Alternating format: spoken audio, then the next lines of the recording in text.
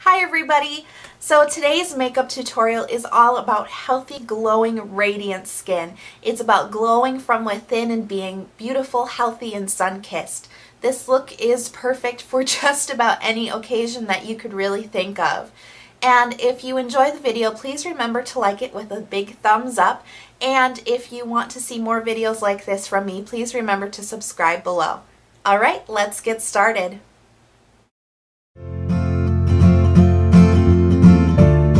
Okay, so you want to start off with a fresh, clean, moisturized face, and don't forget to pull your hair back. Now you want to prime. I'm using a Rimmel primer here.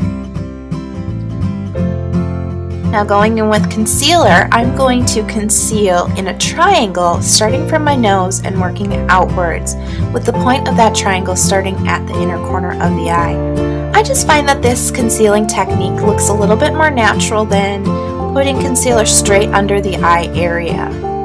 You also want to go ahead and conceal any blemishes that you may have on your face. Now I'm going to blend it out with a sponge.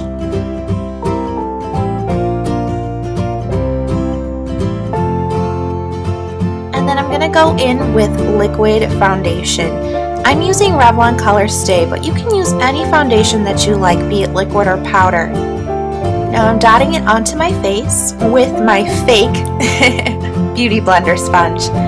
With the Beauty Blender or the knockoff Beauty Blenders, you want to make sure that this sponge is moist or dampened because it's going to give you the better finish that you want.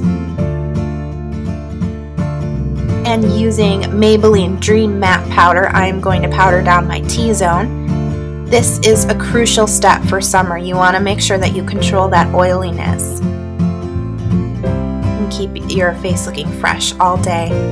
Using my e.l.f. eyebrow kit, I'm going to go in and fill my eyebrows. I just think that this helps frame the face and it gives the look a really natural, beautiful finish. And then going in with the brown powder that comes with it, I'm going to set my brows. This also helps add dimension, keeping the look very natural. Now with my e.l.f. golden bronzer, I'm sweeping an angled brush through all the colors, and I'm going to work the color in under my cheekbone. This helps slim the face. You're also going to want to bring the bronzer up to the temple area. And if you want, you can also bring the bronzer under the jawline just to help create more of a slimming profile. If you do put bronzer under the jawline, don't forget to pull some down your neck as well. It's just going to help keep everything looking very natural, and so you don't have one colored face and one colored neck. Now I'm going in with a very pink. You can also use red blush, and in a C motion, I'm just going to dot it along this area. This is creating the glow from within, the redness that happens when the sun hits your face. Now using a very golden peachy blush, this one's from e.l.f. as well, you're going to follow that C shape again, but you can be a little bit more heavy-handed with this as well.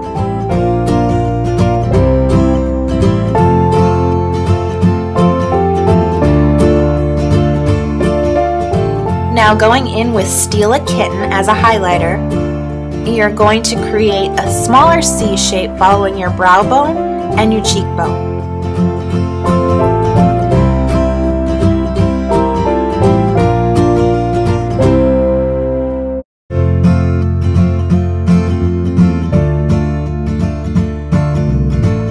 Using the Naked palette, I'm going to go in with the color Sin, and I'm going to use this to cover my entire eyelid area. Don't forget to work it into the inner corner of the eye. I think these champagne-y shimmery colors are just really perfect for summer. And then also don't forget to get it into the inner quarter of the eye as well. It's going to help open up the eye area. Now going in with the color Naked, I'm going to work it into my crease area.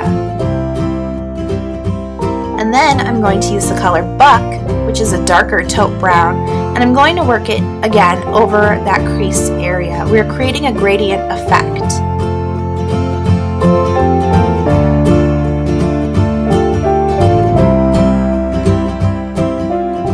And then with a big fluffy brush, I'm going to use the color Smog from the Naked palette, which is a bronzy, goldeny brown, and I'm going to sweep it over the crease as well.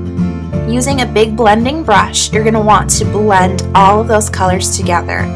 Don't be afraid to take your time blending the colors together.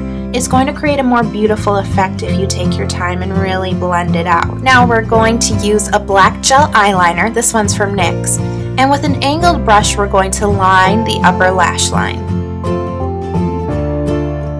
Now, I know that liquid liner or gel liner can be really difficult, especially if it's something that you haven't really tried. But honestly, you have to practice to get the hang of it. What I would say is start from the outer corner of the eye and work your way in. That way you'll have a little bit more control over the line. And then you can always go back and correct anything that you don't quite like. There we go. Looks good. So using Rimmel Glam Eyes, this is my new favorite mascara. I'm going to go in and do my lower lashes first. And then I'm going to go in with my favorite eyelash curler. This one's from Revlon.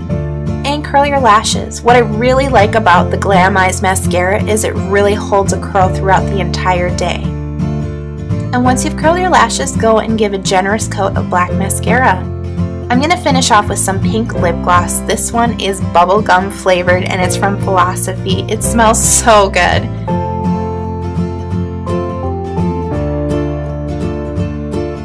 And I decided to go back with some highlighter over my Cupid's bow and the top of my nose just to help give a little bit more glow to the face. And so that's it. The look is complete. You can take down your hair. I decided to wave mine. I felt that it looked really beachy. And this look is perfect for every day. It looks healthy, glowy, and sun-kissed. Thanks for watching. Don't forget to like the video, and if you want to see more videos from me, don't forget to subscribe. Bye-bye.